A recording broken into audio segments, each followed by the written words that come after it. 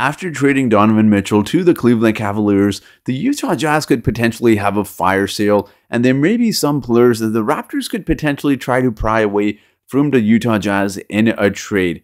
What is up, everyone? Welcome to the Warriors Report. So for today's video, I'm going to be taking a look at 5 players the Raptors could potentially target from the Utah Jazz's roster, as well as I'm going to narrow it down to 3 players on my final list of who I think make the most sense for the Raptors, taking into consideration their strengths and their weaknesses, how they would fit into the Toronto Raptors, and what the Raptors would have to potentially give up to acquire them. So if you're ready to watch this video, make sure to give it a thumbs up. Let's try to get this video to 130 likes.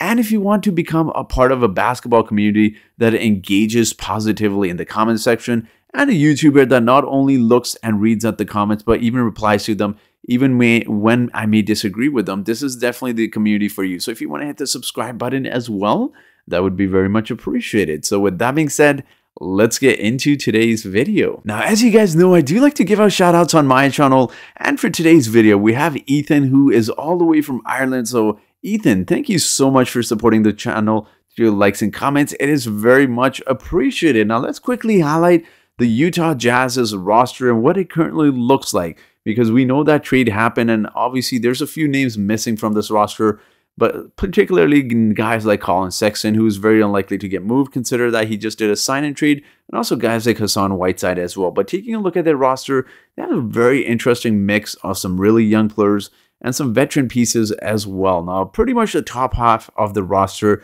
realistically speaking, they're not going to get traded, and I'm going to cross off Rudy Gobert right off the bat, because Rudy Gobert, 36 years old, doesn't make a lot of sense for the Toronto Raptors. At this stage of his career, I'm pretty sure he wants to go on a contending team and win a championship as well. So I just don't see that being a good fit. And I want to talk about 5 players. So let's jump into our first player here. And our first player here is Malik Beasley. Now, this one is someone I'm actually very intrigued by, because you take a look at his point production in the right-hand column. He could be an instant bucket getter. He could be what they like to call a microwave, come off the Raptors bench, essentially be that 6-man role and come in and provide some really good bench scoring. Bench scoring was a big issue for the Raptors last season, so acquiring someone like Malik Beasley would ensure not only that the Raptors have some depth at that shooting guard position, which they clearly lack at the moment, but they would also provide a lot of relief for the starters who played intense and heavy minutes last season. It would essentially come in, provide some scoring, and he can also shoot the 3-point ball really well. When you take a look at his 3-point percentage, after his first couple seasons, he struggled a bit, but after that, he has not shot under 37% from the 3-point line, and that is quite impressive, especially the last 3 seasons where he has taken 8+ threes from the 3-point line. That is an impressive feat for Malik Beasley, and also the fact that he's a pretty good free throw shooter as well, which makes a huge difference for teams that really want to play certain guys in late game situations.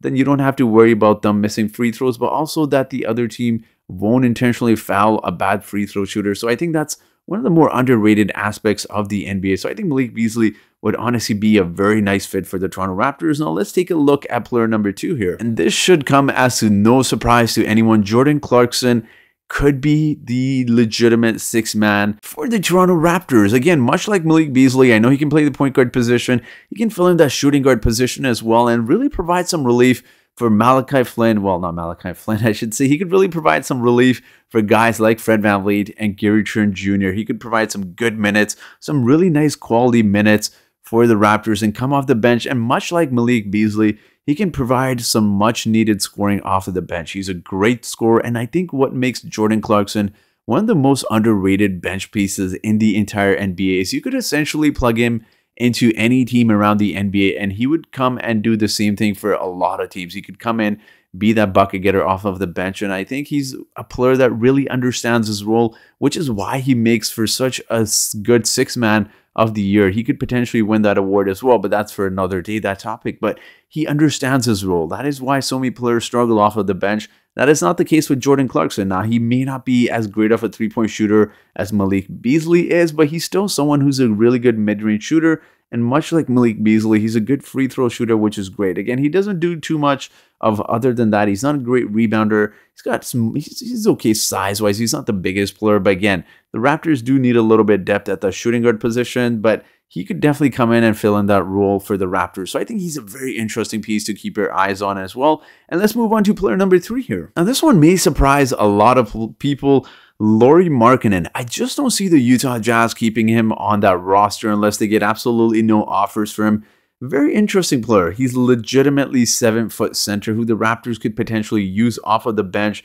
He's I wouldn't call him a great three-point shooter. He's had a little bit of a, he went from 34% to 40% to 35.8% last year with the Cleveland Cavaliers. But he's a pretty decent three-point shooter, I would say. And he's doing it on high-volume shots as well. So again, legitimate 7-foot center. And again, free throw shooting is huge for the Raptors. They need free throw shooters. And he's scoring in the double digits as well. The only questions I will have, if the Raptors were to trade for someone like a Lauri Markkanen, you look at the minutes played. Where are those minutes coming from? Are you going to be sacrificing Precious Achiuwa's development to give Lauri Markkanen some shots and some minutes?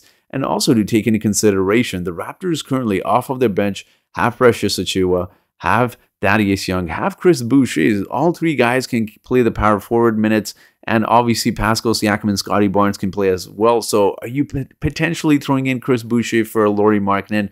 I'm not quite sure about that. Of course, given Lauri Markkanen's weaknesses on defense as well, again, he looks interesting, right? On statistical wise, he looks very interesting when you talk about certain things that he could do for the Raptors, but he's not a great rebounder. He's not a really shot blocker either. But again, he could be an interesting pickup for the Raptors. Scores in the double digits. But again, the thing is, where are those minutes coming from? He played 25 minutes and 30 minutes with the Chicago Bulls and the Cleveland Cavaliers. I just don't see him getting those minutes with the Raptors. But if the Raptors do decide they want a big man who can stretch the floor, Lauri Markkanen could definitely be an interesting piece as well. So let's move on to our next player here on our list. And again, a very, very interesting player, and one I honestly very much like is Bojan Bogdanovic. Now, he has had quite an interesting career. He's played with the Brooklyn Nets. It didn't start off too well. He played with the Indiana Pacers and then Utah Jazz. He's finally found his footing with the Utah Jazz, and I think he's done a tremendous job. As you see there, 20 points, 17 points, 18 points scored in the last 3 seasons, and a great, great three-point shooter, much like Malik Beasley. I mean, he's essentially shot near 40% in his last 5 NBA seasons, and again, he's doing that on high-volume shooting. Even his 2-point percentage field goal is very effective, and like I said, free throw percentage is huge. And like he's going to provide some scoring, but I also think he's very underrated in his passing. I know he may not necessarily show it on the stat sheet, but he's very well capable of making those high IQ plays, get his teammates involved, and I think he just makes other players around him better. So I think he could be another piece that really intrigues me for the Raptors. And again, he's listed actually as a small forward. He can play the power forward position as well, given the size. The only question would be, now, where do you insert him in the lineup? Would you play him at the shooting guard position? Would you play him at the small forward position? Thaddeus Young can play the small forward position, but Thaddeus Young can also play the point guard as well. So he can play multiple positions, but he would really fit into the Raptors system even more so than Malik Beasley and Jordan Clarkson, given his size. He's a little bit taller than them. He's a little bit more lengthier than them. So he definitely fits in a little bit better in terms of if Masai Ujiri is looking for the length. Bojan Bogdanovic could be a very interesting player for the Toronto Raptors. Now let's move on to our last player on the list here, and that is Mike Conley. Yes, that may surprise quite a few people. Taking into consideration Mike Conley's age, he's 34 years old. He's really up there in age, and he needs to realistically play a lot of minutes. You're not going to trade for someone like a Mike Conley and play him 15 minutes off the bench. That makes no sense. So Mike Conley could potentially be someone that could fit in a need for the Raptors. As I was saying, Fred VanVleet has played heavy minutes. Malachi Flynn and Delano Banton aren't there yet. So maybe the Raptors decide, you know what, they want a veteran point guard off of the bench. That could potentially be Mike Conley. He's a veteran leader. He brings in very high IQ basketball. He's had those great years, great runs with the Memphis Grizzlies. And his free throw percentage went a little bit down last season, but overall he's a good free throw shooter. He's also a really underrated passer. I know his statistics assist-wise may not be up there, but he's good, and he's a great defensive player as well, which fits in with the Raptors. He's a smart, high IQ player, a smart basketball player overall, but to add to the fact that he's a really good defender, that could be a really interesting acquisition for the Raptors. Now, again, his scoring has gone down a little bit, and that's understandable given the fact that he has played a lot of minutes, but he's also getting older. But the one concern I will say about someone like Mike Conley is his injuries. Now, he did have a decent season last year playing 72 games, but look at the seasons prior to 51 games, 47 games. I don't know about that, guys. I really don't. I know he's had some injury issues as well. So those are just certain things you need to take into consideration. But finally, we are done going through the 5 players, and I'm going to go through my 3 players realistically I think the Raptors could trade for. So let's get into that. And the 3 players you could potentially have the Raptors trade for, again, it won't be easy. Bojan Bogdanovic, Jordan Clarkson, Malik Beasley, all of these players make the most sense out of the 5 players I have listed. And I want to quickly touch upon salary as well, because this is important. Now, Bojan Bogdanovic is actually my favorite on the list, but you need to take into consideration he has 1 year left, and he's also making $19.3 million. He's also 33 years old. Now, although I think he would probably be the best fit out of these 3 players, the thing you do need to take into consideration, he has 1 year left. So unless the Raptors are absolutely sure they can re-sign him, and he's getting up there in age as well, I don't know. This is probably the most difficult acquisition. And also taking into consideration, he's making about $19.3 million. Where's that money coming from when you're trading? Are you potentially throwing in someone like a Chris Boucher plus fillers to acquire Bojan Bogdanovic? Are you throwing in Thaddeus Young? Again, that wouldn't necessarily be a good look for the Raptors, given the fact that they had just signed him. So, again, it makes it a little bit challenging to trade for someone like a Bojan Bogdanovic. And also taking into consideration, he's a poor defender. He's not the greatest defender. In fact, you could argue that for a lot of Jazz's players. But I think you absolutely have to cross him off the list. And just the fact that you're probably going to have to, realistically speaking, give up some assets. And then when I mean assets, I mean either young players or potentially a first-round pick. You're dealing with Danny Ainge. You know he loves his picks, and he's not going to give these guys up easy. And he, in fact, you could even say he's someone that may just make a deal out of despite. You saw that with the New York Knicks with, what they were offering the Utah Jazz, but he didn't take that offer, and he took what the Cleveland Cavaliers were giving him. Now, Jordan Clarkson, again, this one I find very interesting for several reasons, because he could be an instant spark off of the bench, but he is making 2 years. He's got about 2-year contract, $27.6 million total, so he's making about $13 million, which makes it a little bit easier to trade for, more so than Bojan Bogdanovic. So he's making about $13 million, but he does have a second-year player option. So essentially, you could maybe have him signed for 1 year as well. So that is the risk of trading for someone like a Jordan Clarkson, whose value also is a lot higher. Take into consideration that not only if the Raptors were to call the Utah Jazz regarding someone like a Jordan Clarkson, you have to take into consideration there's probably about another 15 squads. Realistically speaking, as I said, guys, you can plug him on any team around the NBA, and you know he's going to be a spark off the bench. So the Raptors will likely have to give up a lot more for someone like a Jordan Clarkson. Definitely a first-round pick, maybe even a second-round pick. I don't know if Masai Ujiri is willing to do that. Now, in terms of his strengths and his weaknesses, he's a great ISO scorer. We've seen him get some absolute buckets, even during playoff time. He's a big-time scorer. He's got a really good mid-range game as well. He's not the greatest three-point shooter. He's got a really nice mid-range game. But one thing, much like Bojan Bogdanovic, is he's a piss-poor defender. He's not a good defender at all. In fact, I don't have the defensive ratings, but he has had a negative in the defensive ratings, but also in defensive win shares as well.